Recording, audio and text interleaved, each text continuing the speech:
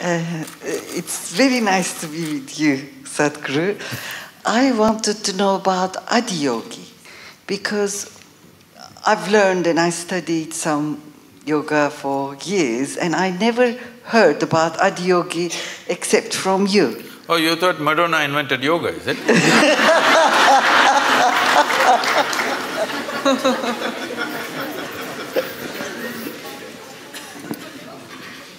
The word Adi Yogi means the first yogi. We don't know the exact time, but it's somewhere over 15,000 years ago. That much we know because of certain relics we have found and certain things that have been said, certain astronomical phases that they've talked about. Based on this, we estimate it's over 15,000 years ago, we don't know the exact time. So the significance of Adi Yogi is this: for the first time, for the human beings, he said, if you are willing to strive, you can cross all the limitations that nature has set up for you.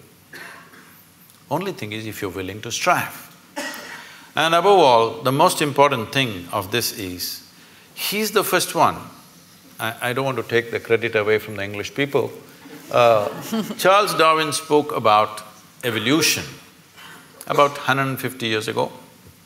You had a 200th birth anniversary recently. So, Adi Yogi spoke of evolutionary process over 15,000 years ago. He spoke in a different language. When they asked how life happened, what is its beginning, what is its end, when his disciples asked him, he said, the first form of life was fish. Second form of life, he said, is a turtle, of amphibious life. That means life is moving out of water, finding its way on the land. You Indian people know about the 9 avatars. The next one is an animal, usually it's called a wild boar because wild boar is supposed to be the most physical creature among the mammals. So he says, it's a wild boar. Next one is half man, half animal. Next one is a dwarfed man. Next one is a full-fledged man but emotionally volatile man. Next one is a peaceful man. Next one is a loving man. Next one is a meditative man. The next one, which is yet to come, is supposed to be a mystical man. That could be you. Because if you pull out a small thing in your hand and start speaking to somebody in India or America, you're quite mystical. If you only… Yes. I'm saying, if only you had a phone 100 years ago, you could claim you're God and people would have believed it. Yes or no? So, he's not talking about individual people, he's talking about different stages of evolution. If you look at what Adi Yogi spoke, in many ways it runs absolutely parallel to what Charles Darwin spoke 150 years ago. So he spoke about evolution and he said, till now evolution happened without your consent. Now you have the privilege to decide how far you want to evolve. This is he said, this is the most significant aspect of being human is this, that you decide your evolution. When you were a monkey, it's not my statement, it's Charles Darwin, okay? When you were a monkey, you did not decide, I want to become a human being. Nature just pushed you on for whatever reasons. But now that you're a human being, now you can decide what kind of a human being you want to be. This moment you can be like a brute, next moment you can be godlike. Both are possible for you right here. So he said the most significant dimension of being human is you determine your evolution. This is the only creature on the planet who has that freedom to do that. He said this is the most important thing and he gave 112 methods through which a human being can evolve to their ultimate nature. So that's why Adi Yogi. Namaskaram, Sadhguru. I would like to know about science of consecration, and if I'm worthy of knowing it, how do I go about it? Oh. Well, we must congratulate Yelda, because in the next 3 weeks she will be a mother. Thank you.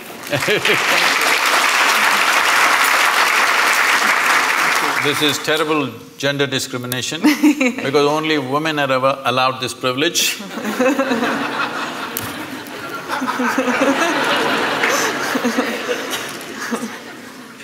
So, she was talking to me about how she's conscious when there is a situation in any place, given place, without any logic to it, conscious of certain energies and how different people and different forms and different spaces impact you.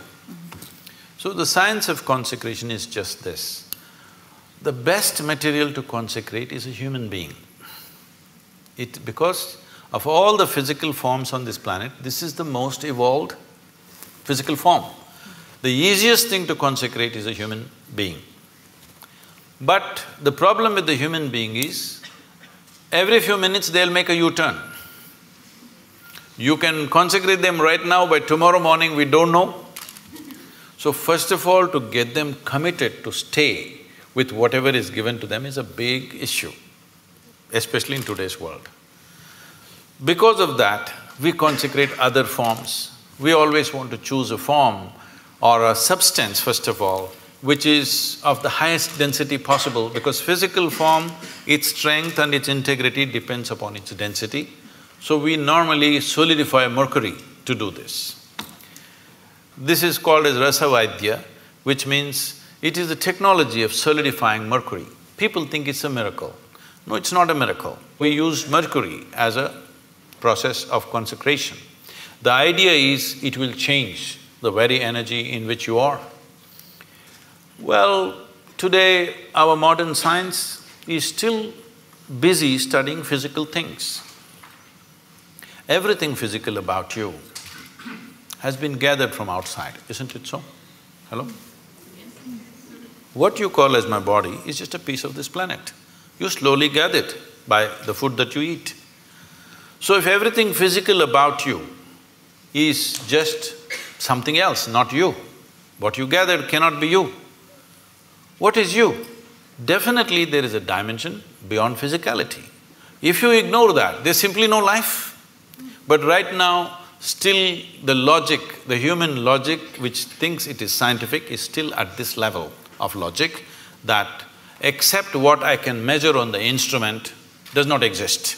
So actually all of you do not exist because you cannot be measured. This happened to me. I don't subject myself to these indignities anymore. Way back, because of some obligation, I was in some institute, they said, we want to measure your gamma waves. I didn't know I had gamma waves. They said, no, there are gamma waves in your brain, we will measure it. So they put 14 electrodes into my body and they said, meditate. I said, I don't know how to meditate. They said, you teach everybody meditation. Yes, I do, because they don't know how to sit still. If you want, I will sit still. But this is the whole problem. Their problem is they want what kind of meditation? They want a name and the process and they want to measure the result. So I am not going to give them that pleasure. I said, if you want, I'll sit still. So I simply sat. After about 20 minutes, with some metallic object, they're hitting that funny place in your elbow, where it hurts most. Then I thought it's part of their experiment and I sat there. Then they're hitting my ankle, my knee. It became quite consistent and painful.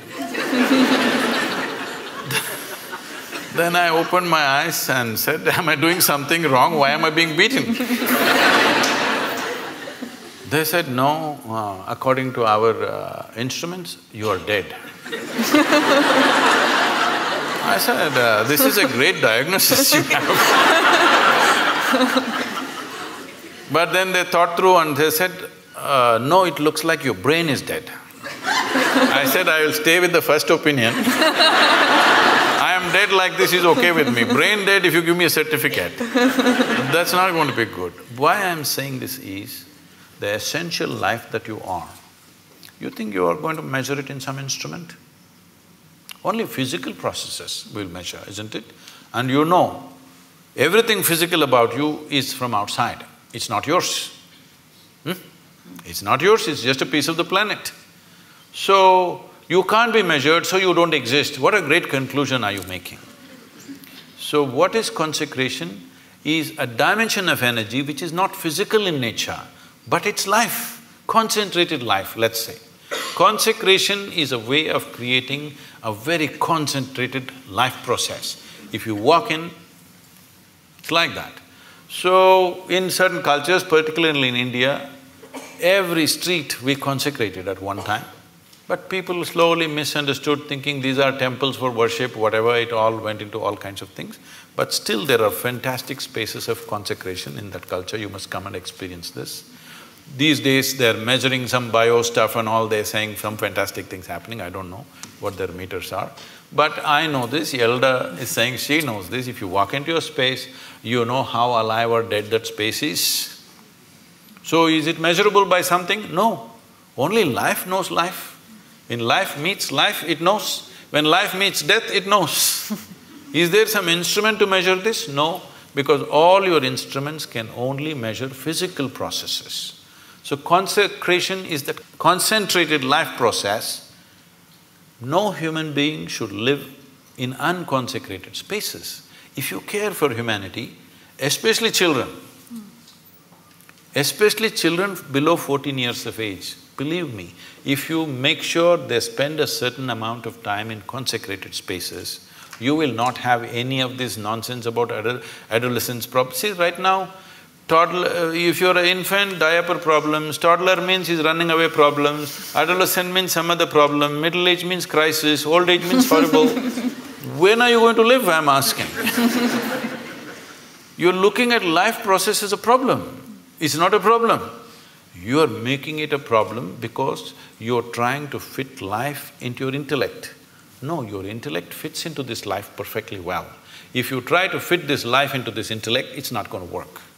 So consecration is a dimension and a science and a technology with which you concentrate life in such a way, if you walk in, your whole energy system bursts forth.